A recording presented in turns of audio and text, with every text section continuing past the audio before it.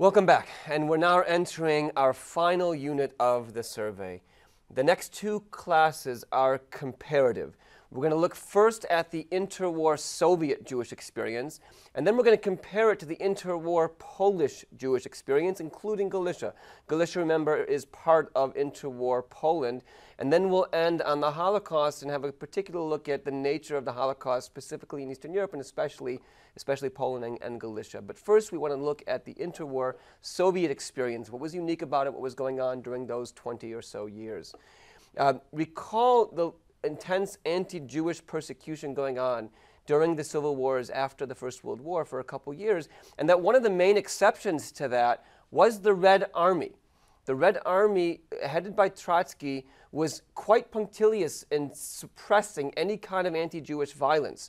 And from November of 1917, partially because of that, the revolution is in some ways identified with the Jews. Many on the right see Bolshevism as the creation of the Jews, as another form of Jewish conspiracy to dominate the world. And this is reinforced by the fact that there are these prominent Jews in the Bolshevik movement, above all Leon Trotsky's. If you wanted to believe it, you can try to find facts that were available for that purpose, for that conspiratorial mindset, despite the fact that these Jews, people like Trotsky, had totally renounced their Jewishness.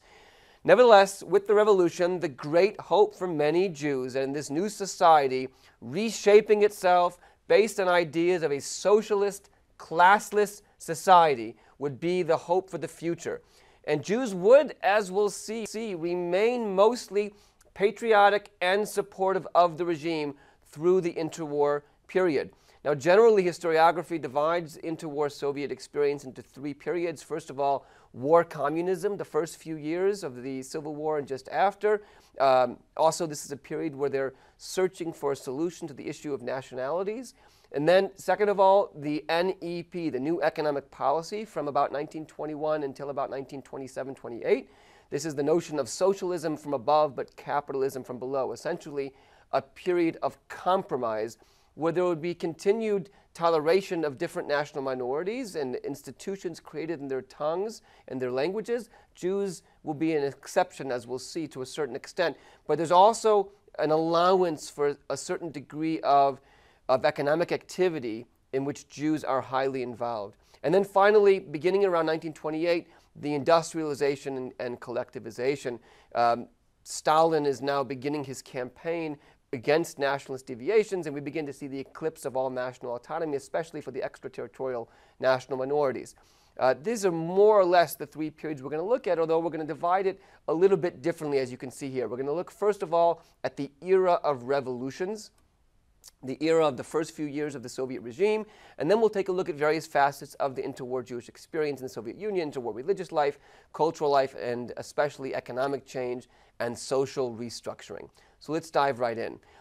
Recall the experiment in the Ukraine, the short-lived Ukrainian state of full national minority rights. This lasts about a year until the Ukrainian state collapses into civil war and pogroms, and ultimately, of course, it's conquered by the Red Army. There are also experiments in various Baltic states, in Lithuania until 1925, in Latvia until a fascist coup in 1934, and in Estonia until Soviet conquest all the way till 1940. Poland is its own story. We'll come back to that later. In the Soviet Union, there was a different story. You know, the Soviet Union has a certain nationality theory, and both Lenin and Stalin consistently denied the existence of the Jewish nationality. Stalin defined nationality as follows, quote, "A nationality is a fixed human community existing historically on the basis of a common language, a common territory, a common economic structure, and a psychic structure expressed in a common culture." So again, a common language, territory, economic structure, and psychic structure. And Jews fail at least one of those tests for sure, namely a common territory and possibly others. But in practice, despite that fact that Stalin and Lenin really did not imagine Jews as a nationality, it's the reason why the Bund was excluded, was not accepted as its own group before the First World War. In practice, Jews were early on, in fact, yes, designated as a nationality, and a policy that guaranteed autonomy and free development to all nationalities, at least on paper. Lenin was especially concerned with anti-Semitism. Remember the behavior of the Red Army, because anti-Semitism really could be used as a weapon of the counter-revolutionary forces. In November of 1917, they declared the rights, there's a declaration of the rights of nationalities issued by the Council of People's Commissars, and this includes the Jews. It even promised the right of secession, which is meaningless to Jews as an extraterritorial minority, but theoretically their right was there. And the idea was that the best way to placate national strife was to promise national rights, a very short-lived idea. By 1923, the nationalities were instructed by the Commissar for Public Enlightenment that education must refrain from teaching history in a way that stimulated children's national pride. Already in 1923, they're concerned about the danger of nationalism as a counter-revolutionary force. And the purpose of all of this concessions to nationalism was expressed in a phrase, later explicitly so: nationalism in form, socialist in content. Nationalist in form, socialist in content. Using the form of nationalism, the language of the nationalities, speaking in a way that various national groups can understand, but instilling in them a socialist content to transform them and ultimately fuse all the Soviet peoples into a common socialist culture. The goal was, in the case of the Jews, assimilation. It was not just regeneration or productivization. These are ideals we've been seeing as part of the discourse of emancipation for 150 years, but rather assimilation. That was the goal. Nationalist in form, socialist in content. And for that purpose, they established Jewish sections of the Communist Party known as Evsektsias. And these are headed by a Jewish department in the Commissariat for Nationality Affairs called Evcom. And this commissariat, established by Stalin, headed by Stalin, I should say, 1918 already. This is not the Bund. This is quite different than the Bund. The both Evcom and the Evsektsias are officially assimilationists. The Bund, we call, was a Jewish nationalist organization. These are officially assimilationist.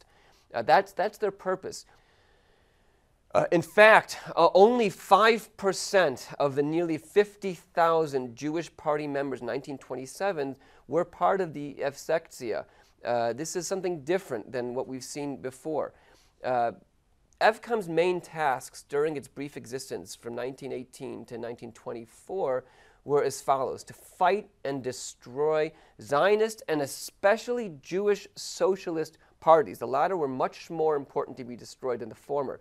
To conduct propaganda in Yiddish to integrate the Jewish masses into the new regime, to advise central and local institutions on all questions connected with the Jews, to set up Jewish institutions to carry out the Soviet government's policy, and to help Jewish refugees return to their previous homes and give economic assistance. A very practical purpose of resettling the Jews and integrating them into the new Soviet state. The first thing the Jewish communists did was to persuade the government to dissolve all of the kehilas. This is granted quite easily. In June 1919, all Jewish communal organizations are abolished. And it was justified by writing that these organizations were grouped around the enemies of the working class and the enemies of the revolution. Their educational work was nurturing an anti-proletarian spirit, according to their complaint, and they were very quickly dissolved. All communal possessions are expropriated, including funds and property of organizations like Ekapo, Ort, and so on, important health organization of the Jews at the time. These are hardships because the state could not quickly assume the social welfare functions that the communities had overdone. They dissolved the communities, they dissolved these charitable organizations, but they're not able yet to handle the load of what they were doing. They were especially interested in destroying religious institutions and in shutting down all competing political organizations, as was the Soviet state as a whole during this time. And they pushed, ultimately successfully, although not immediately, to outlaw all existing Jewish parties, especially the Zionists, who by 1918 had gained about 300,000 followers and 1,200 groups. 300,000 followers and 1,200 groups, the most potent force in Jewish public life at the start of the revolution. When the Soviet Union is formed in 1924, the Commissariat for Nationality Affairs is abolished, its Jewish section along with all the others, and all that remains now are the local Yevsektia groups. They're going to last all the way until 1930 when they're dissolved along with other national groups, as we'll see because of Stalin's increasing power. He no longer needs to make these concessions to national minorities. We'll come back to that in a little while. And Jews and other national minorities will have lost their sole representative in the central government. The Soviet state, just keep in mind, as you all know, is a totalitarian regime, a one-party state. That means, in fact, it's probably the most successful totalitarian regime of any of the interwar governments. All competing parties, cultural and social organizations, all must be destroyed. This takes time to achieve, almost a decade, and it's going to be accomplished with the Jews via the Yevsektia. The Yevsektia will be the Jewish section of the Communist Party will be the group to destroy all of the other competing cultural and political and social organizations until it itself is also then destroyed in the 1930s. Zionism, which was a major target of the Yevsektia, was outlawed. 3,000 Zionist leaders are arrested, many of them sent to Siberia, and other Zionist parties, labor Zionist parties and so on, and other Jewish political groups like the Bund and the Focus were ultimately banned as well. The Bund will be forced to merge with the communists in 1921. There's simply no room for political diversity. This is a totalitarian regime. But what's interesting is that for the state, unlike for the Yevsektias, Zionism was quite peripheral. Actually, it survives in its labor forms into the 1920s. Unlike the Bund must be destroyed immediately for the state, a competing socialist group. But for the state, Zionism was more peripheral. For the Yevsektias, it was much more central. In fact, a Hebrew theater company, Habima, lasts all the way until 1926. Hundreds of Zionists are sent to Siberia, it's true, but they're going to be permitted to renounce their Soviet citizenship and emigrate to Palestine in the 1920s, something unimaginable 10 years later. And during the NEP, they're allowing foreign agencies like the Joint Distribution Committee to send relief to specifically Jewish welfare projects because they brought in foreign currency. The fact is that during the 1920s, the regime was far more concerned with combating anti-Semitism, which had been so effectively exploited by the White Army in raising anti-Bolshevik threat, than they were in combating Zionism. This pattern is totally reversed in the years just before World War II, or I should say rather its opposition to anti-Semitism is reversed in the years just before World War II, but we'll get to that a little bit later. Let's talk about religious life in the interwar period. There's a decree in 1919, it lasts all the way until 1929, that restricts various religious activities. Importantly, especially religious instruction is forbidden in any school, public or private. I'll nuance that in a moment. You couldn't propagate religion in any form. You were free to spread anti-religious propaganda, but religious propaganda was prohibited. And this brings us back to the Yevsektia, because without a doubt, it was the most important Jewish organization established, and its goal was to Bolshevize the Jews. They want to create a Bolshevik Jewish culture. There is a new contract of regeneration, not like the ones we saw before. They want to reshape the Jews with the rest of the Soviet population, and they were most effective at efforts of destruction, destroying old institutions of Jewish life, and that brings us back to the issue of religious life. Most synagogues and religious institutions are eliminated. They're converted into clubhouses. You can see the image there. Not all of them. We now know, because of some research I'll mention later on, that in 1929, there were still 500 legal synagogues in White Russia, almost 1,000 in Ukraine, and we'll come back to that. But cheters and yeshivot were completely suppressed, completely shut down, their religious leaders arrested, religious books confiscated, as you can see in the picture. This propaganda poster is just one of my favorite. It gives a sense of the kind of transformation the Yevsektia, as the arm of the state, are trying to accomplish. The Yiddish in the middle says, "The old school had slaves, the red school prepares healthy, work-ready people built from the socialist order." And you have your choice of paths. On the left is the cheder. The cheder leads to shopkeeping, synagogue, and ethnic hatred. And on the right, you have the red school with the healthy, well-dressed, modern-looking kids and teacher. This leads to factory work, agriculture, and ethnic brotherhood. In other words, regeneration. Now, we know that they had enough teachers and interest to continue existing after their ban. In other words, the Cheders are continuing in Ukraine through the 1920s, and that's the reason why you have to have this kind of propaganda trying to stop it. The campaign stepped up in around 1928. There was actually, I have to mention this, it's just one of the, for personal reasons, I happen to find it fascinating. There's a group called the League of the Godless, established in 1925. They have 200,000 Jewish members by 1929, and their newsletter, obviously called the Apikoiris, the heretic, which is just a phenomenally perfect name for such a newsletter. It's a Yiddish Aramaic word, the heretic. We're the heretic against Judaism, but it's in Yiddish with this quintessentially Jewish word. All religions are suffering in those days, to be sure. There are no less than 32 bishops, 1,560 priests, and over 7,000 monks that are killed. But Jewish clergy and religious institutions, without a nationwide church to back them up, suffered especially. Jewish communities were especially notorious in this regard. Jewish communists were especially notorious in this regard. During and after the Civil War, there was a compromise reached with the Russian Orthodox Church, but they never needed to do this with the Jewish church, so to speak. Jews are especially vulnerable to anti-religious oppression because Judaism, for all of the advances of secular Jewish culture, and I'll speak about this some more in a few minutes, Judaism is still widely supported as an ethnicity via its religion. And besides the fact that most Jews were still ritualistically observant. Few could imagine Jewish life without ritual. And note also that it was far more important for the Yefsexia to suppress Jewish religion than it was, and especially Hebrew language, than it was for the state itself early on. The state does ban all religious instruction in public schools already in 1918, and ultimately is going to restrict religion in other ways, but the Yefsexia was certainly jumping the gun. Now, education was suppressed, but not private religious observance to a certain extent. Technically speaking, to a certain extent, private religious observance was protected. But even private religious observance had consequences, which the regime deliberately kept you in the dark about.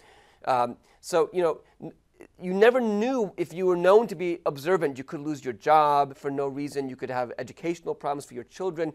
You never quite knew. They kept you in the dark, and no one holding a position of any significance could risk it. And there was an especially fierce campaign against clergymen of all faiths. Deprivation of civil rights, restrictions on rights of habitation and publicly owned buildings, discrimination in rationed food and medical aid, heavy taxation, public defamation, and for some the ultimate penalty, charges of counter-revolutionary activities, which could mean arrest, prison, or deportation. That's for the clergy. So rabbis, moels, those who do circumcisions, shochets, kosher slaughterers, they're being arrested. Matzah can't be baked. Kosher slaughter and circumcision are not outlawed, but who's going to do them? Because the risk was too much. Ritual baths also going to be shut down in the 1930s, and religious marriages basically disappear. Most of the leading scholars and the heads of the yeshivas are going to flee to Poland. Religious life is intensely persecuted throughout these years. We're in the 1920s still. And one of the things they do is they have these community trials. So they're show trials. They're not real trials. They're propaganda trials. So for example, you have a witness. It's an old woman who is sending her kids to the cheder. And the rabbi there who deliberately teaches, quote, in order to keep the masses of the people in ignorance and in bondage to the bourgeoisie. And his Talmud teaches, quote, you must kill the best among the goyim. And the Jewish bourgeois man who wants religion in order to keep the Jewish masses in slavery under capitalism, and then the judgment is rendered a death sentence on Judaism. Now, one exception to this is a very interesting case, is the 6th Rebbe of Chabad Lubavitch, named Yosef Schneerson, who founds the Committee of Rabbis of the USSR, which is a sort of clandestine organization from 1922 and 1930 until 1930. And the premise of the organization, he believed that, with some reason to believe it, that it was not the state, but rather the Yefsexia that opposed the Jewish religion. if one carefully followed the letter of the law, you could beat the system. He wants to unite all religious communities and institutions under a tight, centralized leadership. An individual moel, an individual rabbi, an individual synagogue or mikveh or cheder could not resist the oppression of the party and the state, but a central organization could provide funds from America, above all, tactical advice, moral support, legal defense, political intervention. It's a new model for social organization of Jewish religious life, which really hadn't been centralized this way before. A lot of activities involved with Schneerson, but the principal one was education, the cheder. He won an official ruling that informal education of 5 to 6 boys outside of school was not illegal. And they used this to fight against attempts at closing their cheders. He printed thousands of notarized copies of this ruling and also funded the new network that was being established, and even yeshivas necessary to train future rabbis. And he did very well for a while. In fact, even after he's arrested in 1927 and exiled, the organization continued, and it kind of secured his position and the position of Lubavitch in general as the preeminent religious leader among Russian Jewry. Even mitnagdik yeshivas, to the extent that they existed in the 1920s in Soviet Union, had to come for him to help. Some of them had to even start teaching Hasidism because of their dependence upon him and his support. And as a result of that period, and especially as the result of his successor, the last Rebbe of Lubavitch, continuing to send rabbis throughout Russia in the post-war period, Lubavitch has a certain street cred in Russia that continues to this day. In any event, he misjudged to a certain extent. The government campaign against religion in 1930 ended the game. It was misconceived in his part that it was just the Yevsektia. That was true only for a few years. Ultimately, the state was never going to permit this to continue. As late as 27, Hebrew books and theater could still be produced. The 1927-28 Hebrew calendar sold 75,000 copies in the Soviet Union, but that was about it. And anyway, when the Depression hit the U.S. in 1929, the funds dried up, and that was the basis of all of his success. Let's talk about cultural life for a little bit. Yevsektia are trying to agitate and win the Jews over for Bolshevism while destroying Jewish religion, and the combination of the war, the First World War, the Civil War, the activities of Yevsektia, backed by the state, they really do effectively destroy the remnants in many ways of traditional Jewish community. But there then is producing in its place this Bolshevik Yiddish language effort, books, newspapers, schools, even courts that are flourishing. Flourishing. So for example, but briefly, schools. Between 1923 and 1930, you have this growth in the number of Jewish schools, Yiddish language Bolshevik schools, and in the number of students in them. 495 Yiddish schools with 70,000 students in 1923. 800 schools with 110,000 students by 1926. And then by 1930, you have 160,000 students in 1,100 schools, mostly in Ukraine and White Russia, where over half the Jewish students are going there, much, much less so in Russia itself. It's a compulsory Yiddishization during these years, only abandoned after 1928 or so. Textbooks in Yiddish produced, even several institutes of higher learning, teachers' colleges, Jewish departments and universities. These actually outlive, in some ways, the elementary schools, because the elementary schools started to disappear in the early 30s, but students had already gone through the system, continued to matriculate.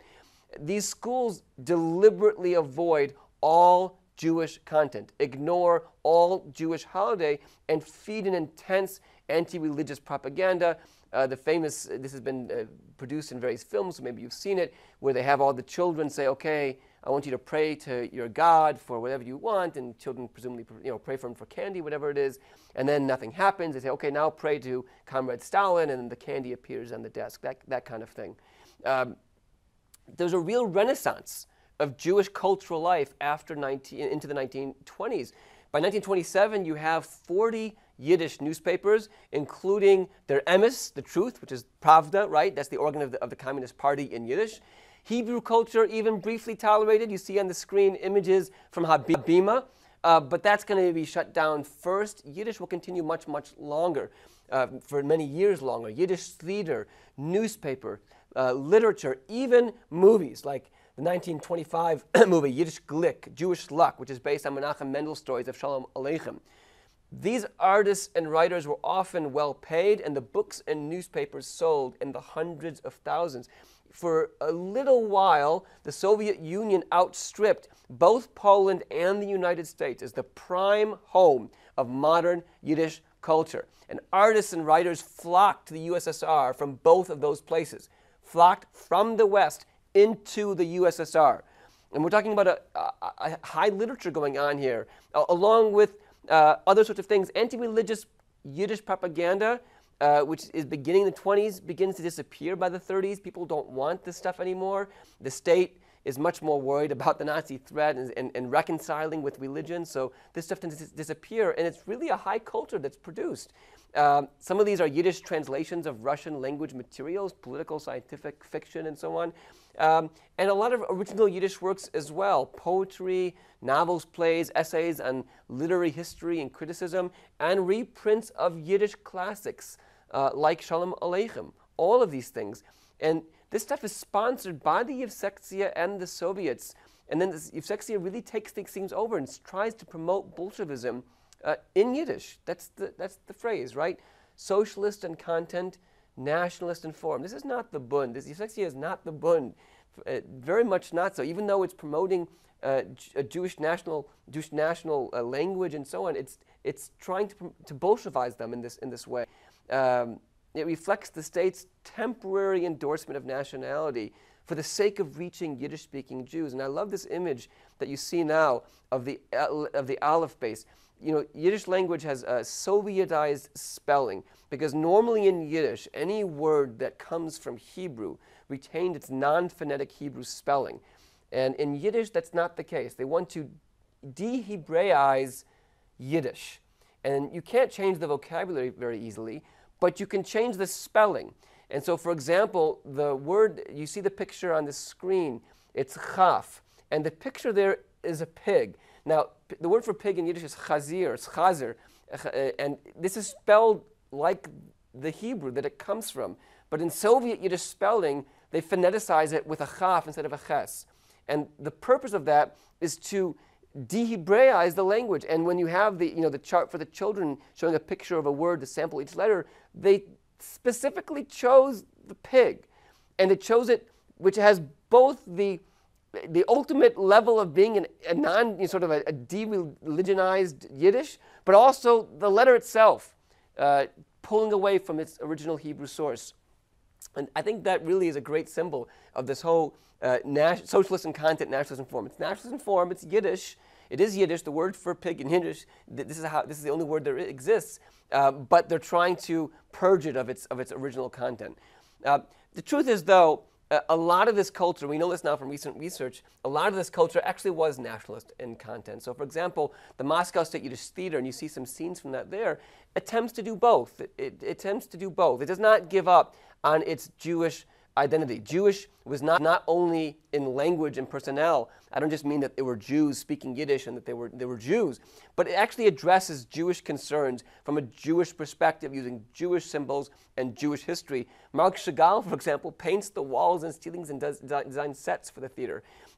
Using folk legends of East European Jewish masses, Talmudic parables of ancient wisdom, lyrical anecdotes of Zionist dreams, sacred prayers for divine intervention, and so on. They see what they are doing as being a part of the great continuum of Jewish culture, but also part of the socialist project, right? They're going to scorn the aristocracy and the bourgeoisie. They're going to lament the fate of the downtrodden masses. They're going to celebrate revolution.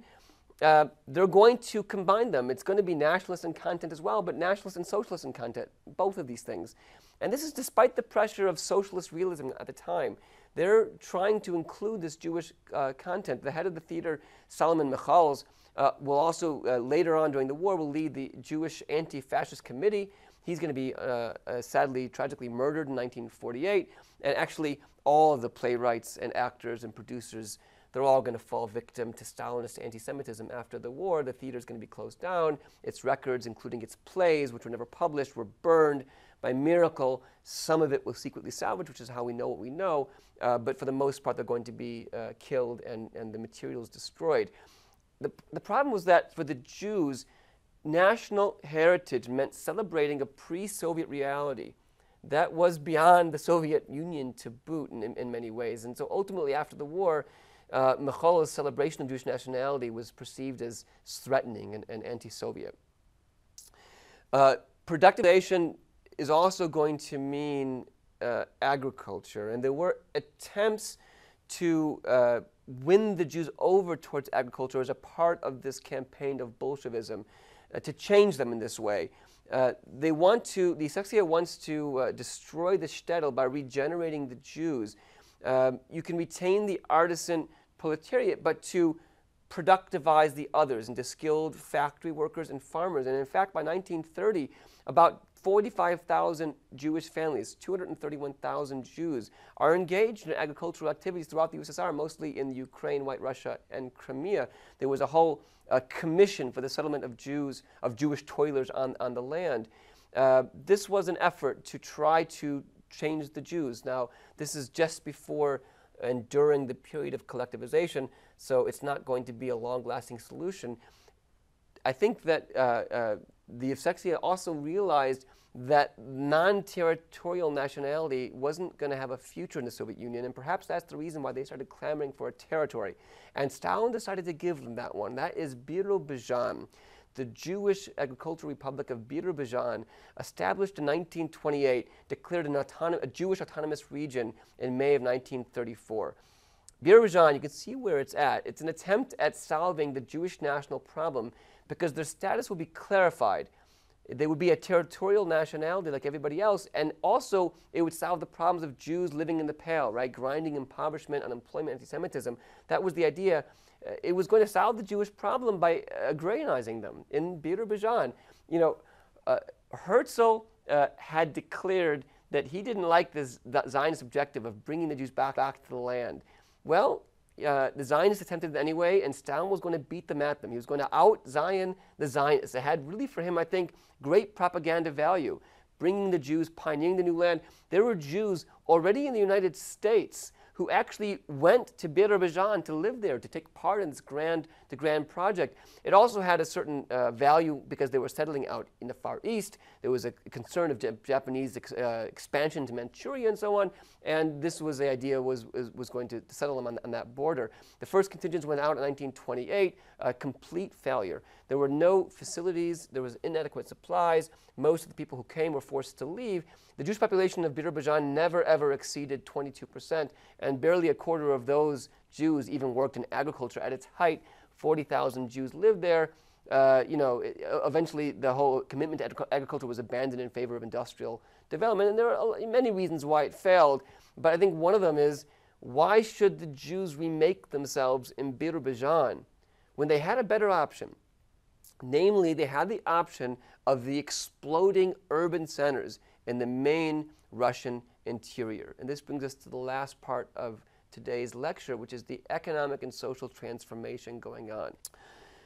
In 1923, at the beginning of the Soviet regime, once Poland and the Baltic states and Bessarabia are cut off, there are about 2.5–3 million Jews left in the Soviet Union, and the Jewish minority is going to adjust during this new period. The economic situation is catastrophic at first, especially with the Jews being a majority of petty businessmen and artisans. They are considered socially undesirable. Think about for a minute just who's denied voting rights, at least until 1927. The categories of people who are denied voting rights in the Soviet Union include clerics, landlords, entrepreneurs employing other workers, moneylenders, innkeepers, petty shopkeepers, agents, and people without clear means of support. Again, clerics, landlords, entrepreneurs, moneylenders, innkeepers, petty shopkeepers, agents, and persons without clear means of support. That's practically a list of what the Jews did for a living in Eastern Europe. And that affects actually as much as 45% of the Pale's Jews and their children until they could prove economic independence. The period of war communism was devastating to the Jews for a variety of reasons. Private trading, the destruction of private trading, rather, was obviously affecting them. Laws disproportionately class the Jews as bourgeois, which means they're more subject to confiscations. They have no contacts in the villages for emergency supplies, the way Russians and Ukrainians might have enjoyed. 70 to 80% of shtetl Jews had no steady livelihood. Since only a fraction found regular work, many were forced to turn to illegal trading despite the very severe penalties. When the NEP begins in 1923-24, this helps. It ends the expropriations, it encourages private initiative, it legalizes private trading. Those who traded illegally now did so openly. Artisans reverted to previous crafts, pogrom refugees could return to the small towns, and so on. The end of the NEP, especially after 1928, creates renewed hardships. In 1929, private trade, which was the occupation of nearly 40% of Russian Jewry in 1897 and still a quarter in 1926, falls to 2.3% and soon disappears altogether. So that's collapsing. But, and this is the critical part of the story, it was met with the sudden investment in massive industrialization, which also opens new opportunities. We'll see 15.3% of Jews involved in industrial sector in 26, 16.3% in 1930, but 30% by 1939. So in 1928, there was a new policy of rapid industrialization and new policy towards the Jews. And Jews are going to take special advantage of new government clerical jobs, for example. The white-collar sector, 40% of employed Jews in this sector compared to 17.2% of the general population. There's going to be a social transformation. Let's think about, first of all, urbanization. The Pale of Settlement is abolished. Leningrad, St. Petersburg, Petrograd, is going to grow to over 200,000 Jews. Moscow, which has just a few thousand Jews at the start of the Soviet Union, is going to grow to 250,000 by 1939. By that time, 87% of Soviet Jews will live in urban areas, about half of them in the 11 largest cities. There's going to be a mass migration from the shtetls, although the shtetls will survive until the Holocaust, some transformed, some actually still quite traditional. The majority of Jews need to get from unproductive to useful occupations. We've seen this before, but never with the same kind of dire political consequences. This productivization, this occupational transformation along with the urbanization to industrial labor, factory workers, agriculture, administrative, civil service jobs, and eventually even to liberal professions, engineers and teachers and so on. So wage and salary earners, for example, jumped from 394,000 in 1926 to 562,000 in 1930 to 787,000 in 1931 and more than 1.1 million in 1935. So to recap, 394,000 in 26, 1.1 million in 1935. More and more industries are falling under the category of government employment, and Jews were generally not discriminated against during those years. Recall what I said earlier, 40% of employed Jews in the government sector. I'll give you another example. The number of Jewish officers rises to 4.5% in 1926. At that time, 4.37% of the officer corps was Belarusian. There were more Jews than Belarusians in the Soviet officer corps, despite the fact that there were far fewer Jews in the population as a whole, obviously. 70% of the dentists in Leningrad were Jewish. 59% of the pharmacists there, 39% of the doctors, 35% of the lawyers. Another example, in 1939, 26.5% of Jews had a high school education compared to 7.8% overall and 8.1% of the Russians, over 3.5 times their proportion in the population. The total number of university students rose from 167,000 in 1928 to 888,000 in 1939. 17% of university students in Moscow were Jewish, 19% in Leningrad, 25% in Kharkiv, 35.6% in Kiev. This is a remarkable, remarkable transformation. If you put this all together, it adds up to proof that by the end of the 1930s, the Jewish population had become an advanced modern society, a radically different one than just one generation earlier, and this is going to mean also the rise of assimilation and intermarriage because of the new urban exposure of millions of Jews. In 1926 already, 21% of Jewish marriages in the Russian Federation were intermarriages. This is up to 42.3% in 1936, although still much lower in the Ukraine. In 1926, already 25% of all Soviet Jews declared Russian their mother language. By 1939, it was 54.6%. A decade during which there were still Yiddish language schools and research institutes and books and newspapers and so on. Over half of Soviet Jews declared Russian to be their mother tongue. Some of them might have been lying, but they were all certainly speaking it. These Jews form a class highly committed to the revolution and to Russian culture in general. And this is going to lead, obviously, to a generation conflict. Members of the older generation are going to have to accept the fate of their religion, even if they lament it terribly. And you can see it in this great story told by Edward Bagritsky in 1925. Here's what he writes. It's more of a poem, really, of his parents. Their love. But what about their lice-eaten braids, their crooked jutting out collarbones, their pimples, their herring-smeared mouths, the curve of their horse-like necks? My parents, but growing old in twilight, hunchbacked and gnarled like savage beasts. The rusty Jews keep shaking in my face their hairy fists. You outcast! Pick up your miserable suitcase.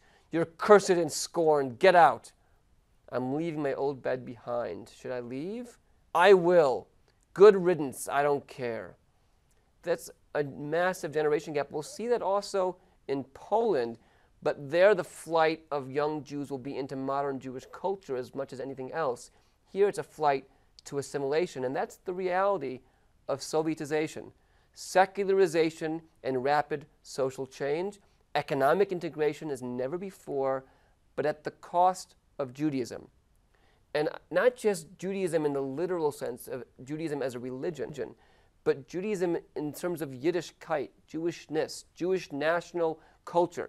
As Jewish national rights become curtailed, ultimately Yiddish culture is sacrificed to Sovietization and was restricted and finally completely eliminated in the 1930s. The Yevsektia also dissolved, of course. Already in the mid-1920s, it was clear that group, that the Yevsektia, that body, had outlived its usefulness. And after 1926, the all-Russian conferences of Jewish sections no longer met. It had fulfilled its initial purpose of achieving assimilation. And not just politics, right? Russification was undermining Yiddish culture. It was undermined by its own success. And finally, in 1930, the Yevsektia is dissolved.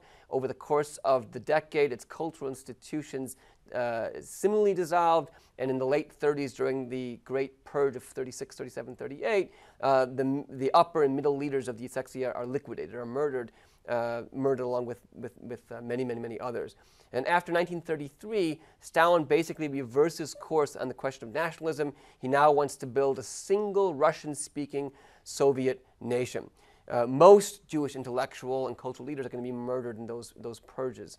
And there's other reasons why it wasn't going to last, besides the fact that it was being clamped from above. There was a real problem with the Yiddish schools, for example. There were no purely Yiddish universities and very few Yiddish high schools, and certainly not the best ones in any event. So attending a Yiddish school was going to be an impediment to advanced education.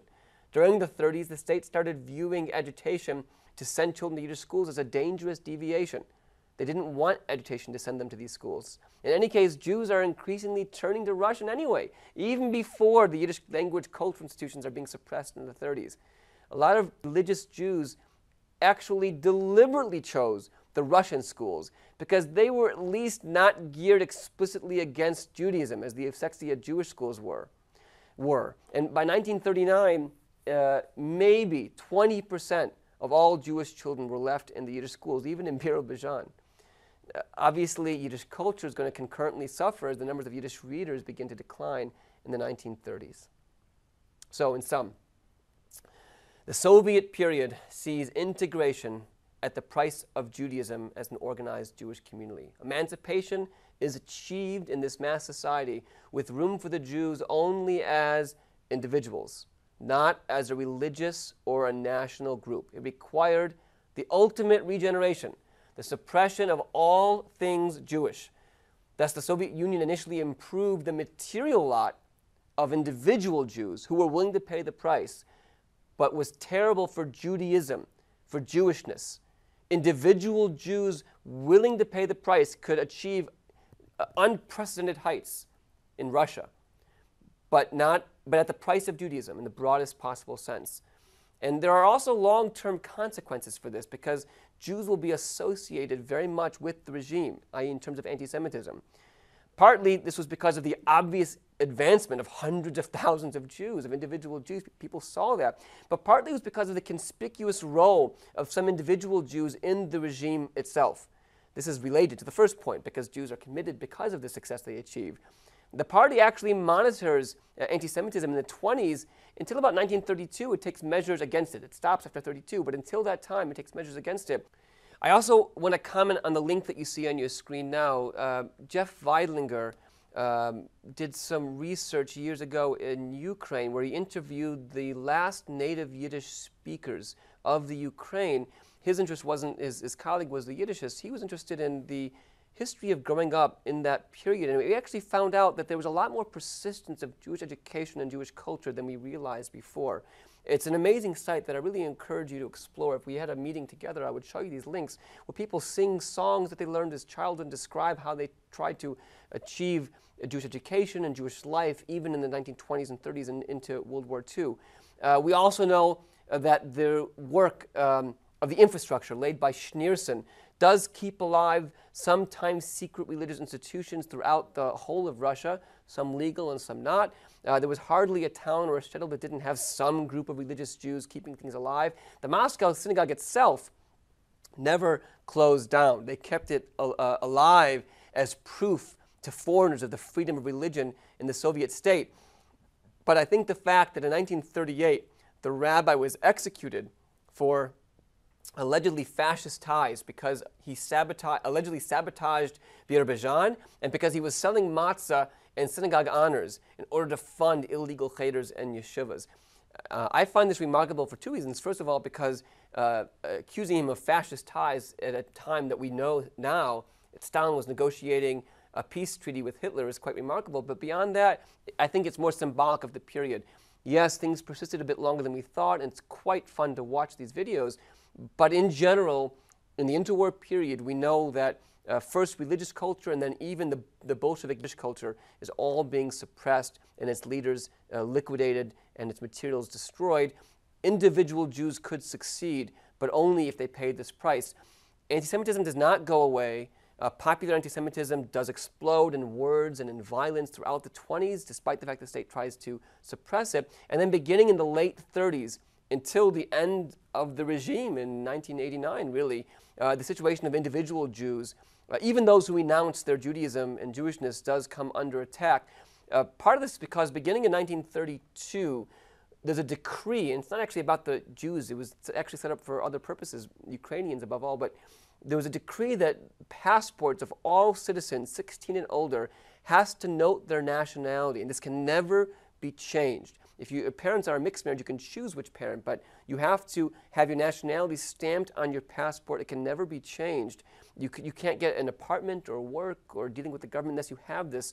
And this is the basis of all discrimination based on nationality down the road, and Jewishness is a nationality, legally a nationality in the Soviet Union. So Jews have their nationality stamped on their papers throughout the Soviet regime.